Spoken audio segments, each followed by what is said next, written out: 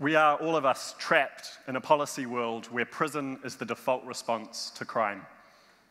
Prison is seen as normal. Last year, there were 10.35 million people in the world in prison. That had increased by 20% since the year 2000, increasing at a rate faster than global population growth. And the world's female prison population had increased by a massive 50% between the year 2000 and 2015. At the same time, our imaginations are caged. We can't think through alternatives to prison. And what I want us to consider today is whether we can escape prison, whether we can break free of this default response to criminal offending and liberate our imaginations to develop alternatives to mass incarceration. I first went to prison in my early 20s, partly because I was lucky enough to grow up in a home where I had food on the table and I got a good education, and partly because I'm a member of an ethnic group that doesn't face stereotyping or discrimination. I went to prison as a law student, not as an inmate. But I'll never forget the two prisons I visited in New Zealand. The first had long, white corridors. It felt like a hospital. It was sterile, and I felt as if the ceilings were pressing down towards me, suffocating me. The second was quite different. I remember opening up the blue gates of Mount Eden prison and hearing the sound of screeching metal and shouting inmates and smelling a stench that I can only compare to a farm. And this brings me to the first of 4 problems I want to talk about with prison. Prisons are inhumane. All of us need social contact for our well-being. We need love and social connectedness and relationships. And prisons deprive individuals of that social contact that makes us human. It cuts prisoners off from their families, often leaving families in a state of shame and stigma. It invariably produces cycles of intergenerational offending where prisoners have children. And unfortunately, prisons all around the world are hubs for suicide and sexual assault. This is not how we should treat human beings. But secondly, prisons are a cipher for racial prejudice. At every stage of our criminal justice system, we know that ethnic minorities in most countries are overrepresented. When police make arrests, when judges sentence. But this problem is particularly pernicious when it comes to sending people to prison. In New Zealand, Māori, the indigenous group, make up 15% of the general population and 50% of the prison population.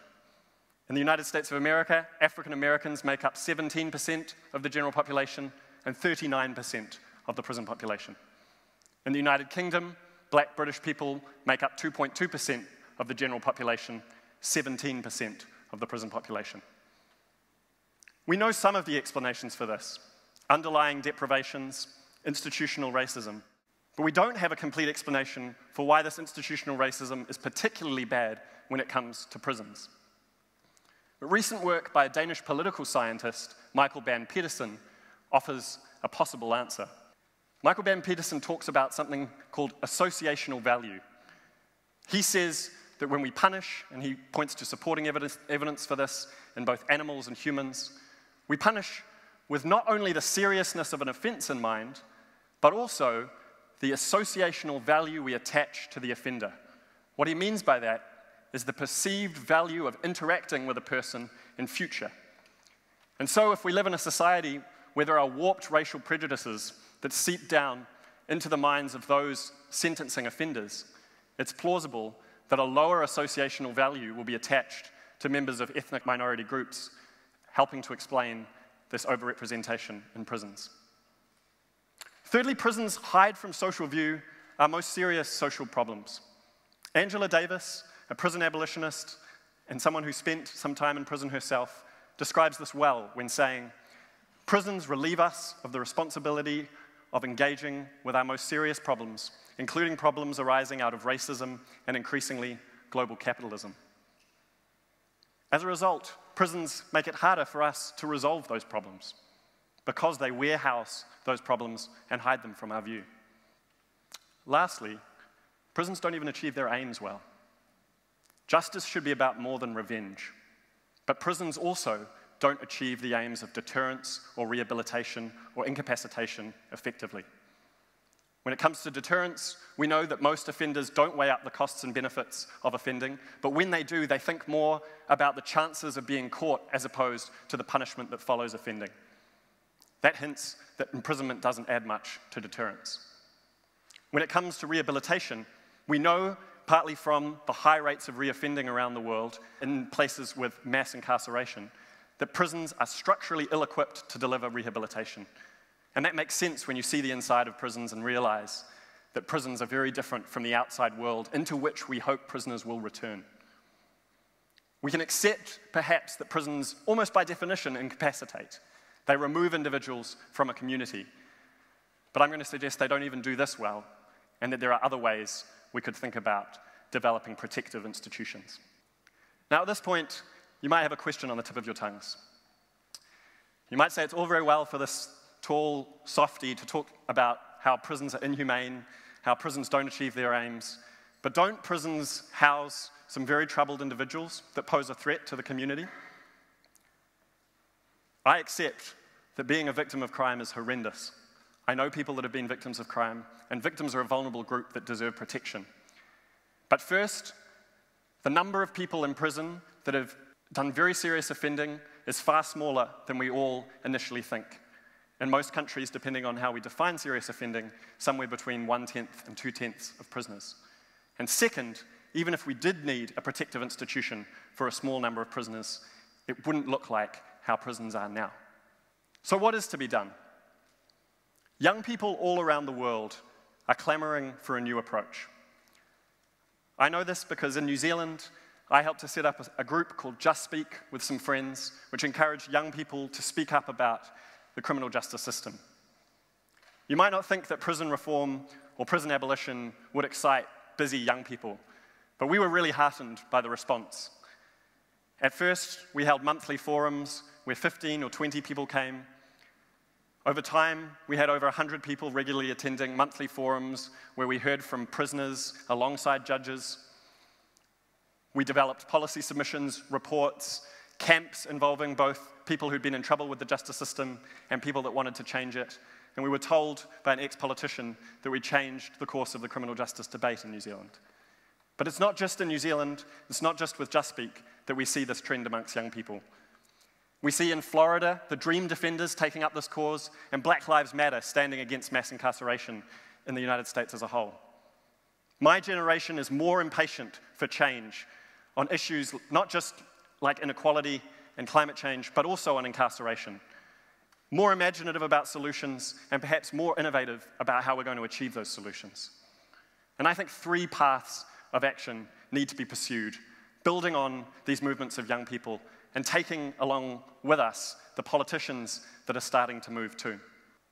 First of all, we need to design our prisons differently, perhaps for the serious offenders that still need some form of protective institution. This is Bastøy Prison in Norway. It's a prison on an island which you go to on a ferry from Oslo. The ferry is entirely run by prison inmates. I took this ferry at the end of last year. I arrived at the island to find prisoners doing various forms of work, fishing, agriculture, academic study. And the island and the prison have had no violent incidents for 30 years and has a very low rate of reoffending. The key principle is normality, designing the prison like the outside world. And I think countries could learn a lesson or two from Norway. We could make prisons more of a centre for education, more grounded in the principle of normality, more willing to equip people for the outside world. But secondly, we need to go beyond this to something Angela Davis has described as decarceration, a stepped phase out of incarceration. And we can start by focusing on short-term offenders that tend to pose less of a threat to the public. In New Zealand, 85% of people are in prison for 2 years or less, and there are similar figures in most countries. A figure that might surprise you when you think about what we associate with prisoners based on what we hear in the media. We can start by taking concrete steps, and I want to suggest 5, to vastly reduce the size of the prison population and through targeting those offenders. First, we can develop what are known as problem-solving courts. Courts that have been trialed successfully in the United States, which involves supervising the rehabilitation of offenders, particularly drug offenders.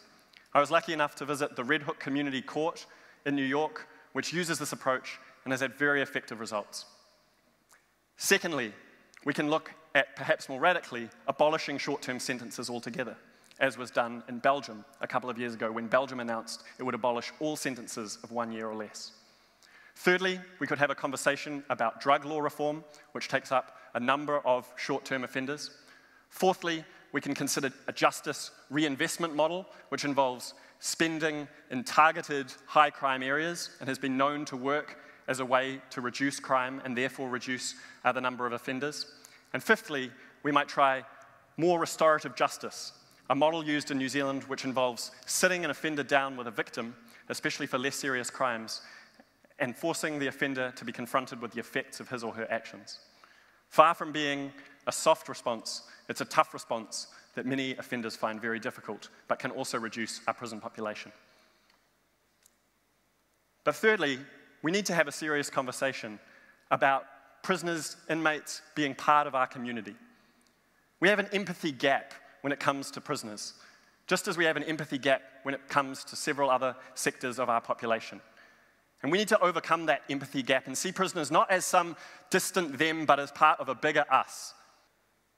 And if we were able to build that surge of empathy, we might be able to create a movement for our time, a movement that draws on creative coalitions of mental health advocates and supporters of fiscal responsibility, human rights lawyers and anti-race activists in order to start decarceration.